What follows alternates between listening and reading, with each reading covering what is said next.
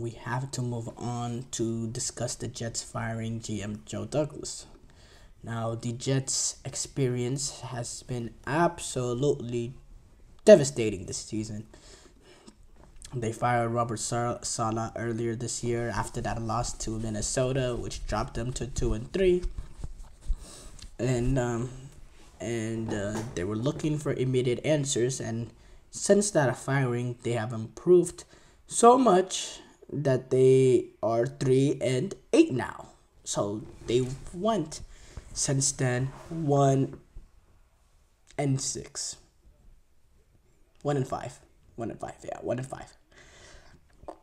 Their one lone win coming against a Texans team that I spoke a little bit about in the first segment. They're not that great of a football team, but yeah, the Jets are the Jets, and despite signing Aaron Rodgers, the Jets controller, the Jets culture, is undefeated, and they've been a losing team for the entirety of my football watching life. I have to say I wasn't really around. I was around, but I wasn't really cognitive enough to understand what was going on during the Rex Ryan era. So I've never seen the Jets be a good football team. They had that 1 year with Fitzpatrick where I believe they finished 10-6, but they missed the playoffs.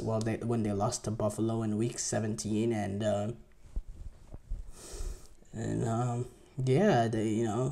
it's been horrible, and you finally end up getting Aaron Rodgers back, and as you get Aaron Rodgers back, suddenly your defense drops from being, a top 3 defense into the league to, pretty pedestrian. I'd probably rank them in like the 10 to 15 range, if not even lower. They're nowhere near the greatness of some of the Jets defenses teams we've seen in the past couple of years. The main issue with those that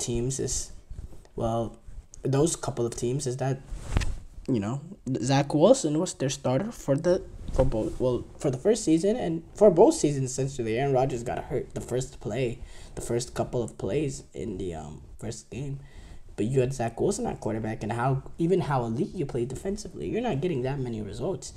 Now, Aaron Rodgers, I really don't think he's been terrible this season. Now, obviously, there's been some throws that he's left out there that he's made in the past, and he's become a little bit more turnover frequent in the past. But I don't see much decrease in arm velocity, arm accuracy, even pocket presence, and his mobility. I don't see it that much worse. I just see a dude that's uncomfortable in the environment he's in and don't have much cohesion with the wide receivers, period. And another devastating part about this, if you're a Jets fan, is that you've also brought in Devontae Adams, and they're looking the way that they've looked so far this season.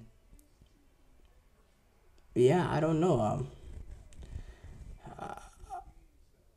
I really, as a Jets fan, I really do not know where to go. Obviously, this season now is a bust, and you try to rack up whatever you can and out of the season and move on. But you're going forward. You have Rodgers for another year at least. You have a team that's missing now general manager who. Joe Douglas, by the way, that was the main topic of the segment, is that the fact Joe Douglas was fired. But you fired Joe Douglas, you fired Robert Saleh, but when it's time to fire Woody Johnson, who's been coaching these GMs and head coaches over and over again, and he's continuously has got it wrong. When it's time to, when is the time for the New York Jets fans to rise up, to go and protest the streets, demanding Woody Johnson sells the team, as European fans would do in Europe. European soccer fans will do in Europe. You see with the Glazers ownership group at United, who also, by the way, own the Tampa Bay Buccaneers, and certain other groups that run their clubs really poorly. The fans have, they're not afraid to say something about it. Where is that in the American culture? And I think Joe Douglas overall has done a good job building that defense. I think offensively, A lot of people said before the season, this is Aaron Rodgers' most talented team that he's had in his career. Well, guess what? I mean, this is a really talented football team, and Joe Douglas has a lot to do with that. You know, and now I think there's been questionable decision makings had in his tenure, but when it comes to this team, is this seriously the general manager that you are supposed to blame for this, or is it just the fact that this team just has a losing mentality, losing culture, and are pretty unlucky too? There's an unlucky element to it as well. And yeah, I don't know what I don't know where the Jets go from here. You're obviously tied with Aaron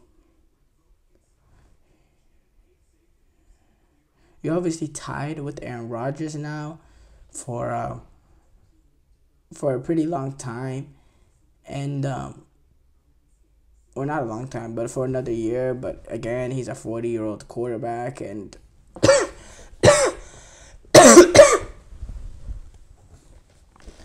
and you're reeling right now. Is it full on rebuild mode when you're firing your head coach, when you're firing your general manager? It's almost setting up a rebuild. It's almost admitting the failures of this Aaron Rodgers trade. They've compounded that failure by also adding in another failure trade of getting Davante Adams, which doesn't cost nearly as much, but it's still assets lost to make that acquisition happen. And by the way, I feel for Davante Adams. He's left Green Bay, to try to play with his best friend Derek Carr. Derek Carr ended up getting traded away. He tries to go back to Aaron Rodgers to try to kind of recapture that old glory that he had with the Packers. And guess what? They're even worse or they're just as bad as the Raiders. And I firmly believe players like Davante Adams, players like Keenan Allen, I think they deserve a lot more from the production that they've had and the consistent levels that they've had in their careers. They deserve a lot more in terms of, actually, Davante Adams has played in quite amount of big games, but he hasn't played in the game. And Keenan Allen, he's played in very few big games, and I think he's one of the most underrated receivers in the history of football. And yeah, it's just unfortunate for Davante Adams. It's unfortunate for Robert Saleh as well. I think he's been part of this unlucky group of occurrences to happen with the Jets, and yeah, it's a mess. And they can fire Joe Douglas all they want.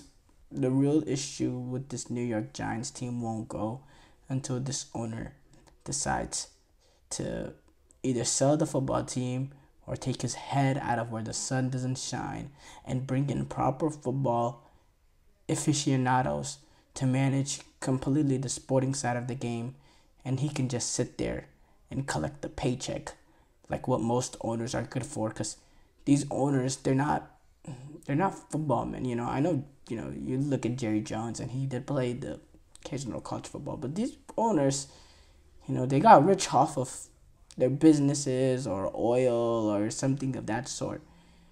They, in terms of being able to make football decisions, not the most brightest. And I think Woody Allen's a perfect example of that.